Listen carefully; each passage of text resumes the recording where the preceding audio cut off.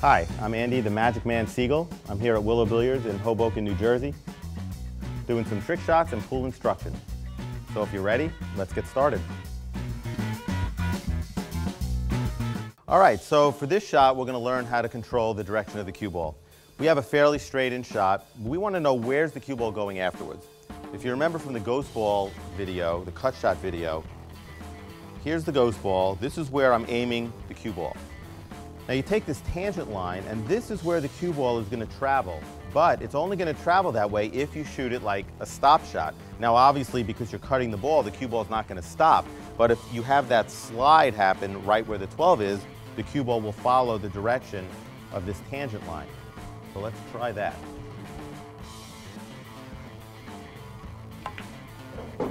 Now you notice the cue ball hit right over here. Okay? Well, let's set that shot up again. And now we're going to talk about altering that line. Okay? Here's the tangent line, right to that chalk.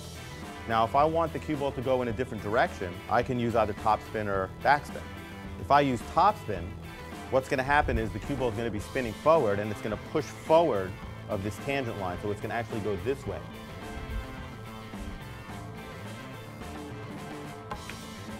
You notice here, the cue ball hit at this location. So now with the backspin, you actually can get the tangent line here. It pulls the cue ball back this way, so you can actually get a big difference in where the cue ball goes. And that's how you decide what to use. First look at the tangent line, that's your stop shot, and then if you want to pull it back from the tangent line or push it forward, use topspin or backspin.